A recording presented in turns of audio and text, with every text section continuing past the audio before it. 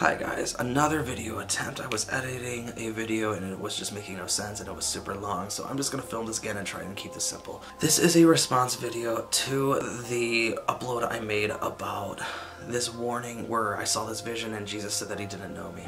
And I want to clarify some things. So first of all, before I say anything else, I do believe that you are saved by grace through faith.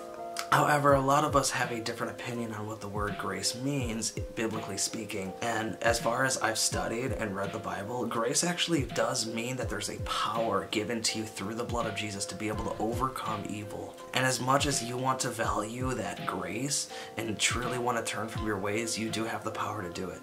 Now, do I believe that anyone on this earth is going to be 100% perfect? I don't. However, I do believe that if you do have a habitual sin that you are okay with and you're planning on living like that for the rest of your life, I do believe that that is a dangerous place. But this video wasn't pointed towards every single person. This video was pointed towards certain people that may have given their life to Christ at one point and probably say that they believe in Jesus and they profess that with their mouths, but they're not actually living in the power of God. They're not actually following Jesus. They are not actually understanding that the grace of Jesus Christ, that the blood changed you from the inside out. It is destined to be. And I think a lot of Christians don't understand this. I had one man argue with me recently, and he was telling me that you could literally live a life of just loving the devil and hating God and die, and you can go to heaven if you gave your life to Christ. And whether that may actually, in a sense, theoretically be true, I know that the real result of receiving grace in Jesus Christ actually gives you the desire to turn from your ways. There is no way, if God is living inside of you, that there's going to be no transformation process and no good fruit that is multiplying in your life. It is bound to happen. It is your God-given destiny, and when you welcome him inside of you, now the kingdom of heaven and God's own spirit is planted inside of you. You have a soul tie with God. Your body is a temple of the Holy Spirit. And I'm speaking to myself because as I recently confessed that I do struggle with sin and pornography and smoke cigarettes and stuff, and I'm battling these things myself, and I'm not here to act like I'm perfect. You know, I'm just reading it with my naked eyes. I see what it says. And just about in every single book in the Bible, just almost any page you turn onto, it has this theme about turning from your wicked ways. Old and New Testament, guys. It's very clear. And the most specific kind of person that I know that this video wasn't for was the kind of person that is battling condemnation. If you feel like you have no hope and that you are just giving up and there's no way that, you just feel like you're going to hell and there's no way you can turn from your ways and stuff, like, that video isn't for you. When you feel, when I personally have gone to think that it's okay to like sin more and stuff, I realize there's a time to be convicted of that. But then when there's a time when I'm just beating myself down and I'm not actually feeling close to God, it's actually a time when God is graceful and merciful. You see, guys, the whole point in Christianity, the whole point in Jesus Christ was the mystery of the truth. Okay, because the Pharisees knew the truth, but the love of the truth was the mystery. It was the fact that Jesus died, and through his love, he did everything he did for us. He did pay the price for our sins. And when you receive that grace, there is literally a divine power that will plant good fruit in you, that will transform you if you believe it, if you receive it in your heart through Jesus Christ. And so what I've seen is that, I was battling condemnation really bad when I did post that warning video. I was. And so because of that, I want to apologize and say that I feel like I may have said things in a very despairing way. Okay? God is not a spirit of fear. His perfect love casts out all fears. The biggest, most important thing to know is that God is your dad. He'll never hurt you. He really does love you. He loves you more than the whole universe he created. He wants to give everything to you. As a matter of fact, he has. He's prepared even his kingdom for you. And when you receive Jesus Christ in your heart, you are actually getting rid of all of these guilts and shames and burdens and following him. It is very easy. It's merciful. It's not hard. As a matter of fact, it's something that you will begin to naturally desire as you get closer to God. Now, I just want to pick up on that a little bit. I do believe that there's a process. You know how there's like people that say that like they give their life to Christ and literally overnight like all of their like addictions and everything just leave? I think for most people it's not like that. And I do believe that there is this process, this lifelong process in just being fixed and being more right with God. Even though you're already right with him in the first place. Here's the thing. okay, I believe that there may have been some things, because I was going through things, and I don't believe that I was disobedient in what I did. I really do believe that God told me to share that message with as many people as I could, and I did. So this is where this video may go a little off topic, but I do want to clarify some things, because it's like there's multiple groups of people I'm talking to.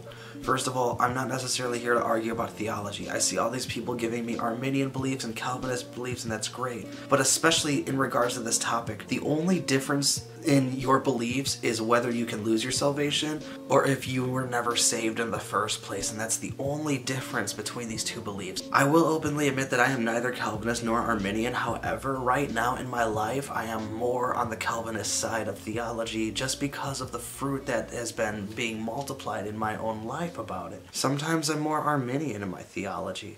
Other times I'm more Calvinist. Right now I just happen to be more Calvinist. But back to the main point, I really want to clarify some things about the real gospel. Since that video has been posted, I have been battling my condemnation and getting rid of it. Because condemnation is not of God. It doesn't get you closer to God. It's not your walk with God. It's not what it means to be a Christian. The Bible says the joy of the Lord is my strength.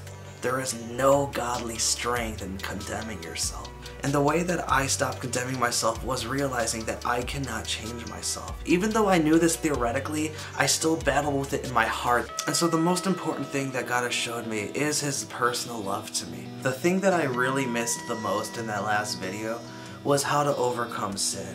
But what I need to express once again is that it's His loving kindness that leads us to repentance. And really, the power in the gospel of Jesus Christ isn't just asking for forgiveness of your sins. It is receiving His love in your heart. When you do receive God's love, it will naturally make you want to turn from your ways even more. Have you ever had that where you just get so close to God and in that moment, you just like look at your sin and you're just like, that's disgusting. Like, I don't want that. The more you spend time with the Holy Spirit, the more you understand how much Jesus died for you, and you understand the power of His death and resurrection and life, and how much He gave you that to be just like Him, the more power you have over all darkness. And that's the thing that I didn't say in previous videos. That's something that I had to relearn myself just recently, especially when I battle condemnation. I understand that battle. When you first gave your life to Christ and you felt the Holy Spirit, do you remember how much you felt one with God? Do you remember feeling His love for the first time, and not just knowing on a theoretical, mental, or emotional level that He's real, but knowing God personally because He literally showed Himself to you? He's literally with you, and you just knew how much He really loved you and how you were literally everything to Him. That never left you. There's no way that you can sin and God will love you any less. He will always love you the same, and He loves you. But I do believe that there is a danger in when God's love offering to you is there and you are literally saying no to it. Like I said, I'm not here to argue theology. There's a lot of things I don't know. Judas could have repented. Judas could have accepted Jesus. Judas ran away from God. Jesus said that it would be better for Judas to have never been born. Judas was condemning himself. Judas tried to take this work up on his own hands. You see how all of that happens at the same time? It's divine. Because there was a grace in Jesus Christ. There was a grace in His death and His resurrection, where we don't have to take it up in our hands anymore. And yet, because we have the free will to do whatever we want, and because we are thankful and we know God's love and He's in us, there is a divine change in us. It's natural. But regardless, I just wanted to clarify some things. I hope this video makes sense. That video about Jesus saying He never knew me was not for someone who is already struggling with condemnation and feels like they can't ever make themselves right to Jesus, because that's not the right mindset. You have a different battle that takes different words, different discussions. It's a different topic. And so that's as far as I want to go. I have really sought that the only thing that has gotten me closer to Jesus is accepting the fact that He loves me. I do believe this. I am believing this, that I will turn from all of my ways, not just because I have the sovereign will to decide that in Jesus' name, but more importantly because God has a supernatural power and grace to get me through everything that I am battling with.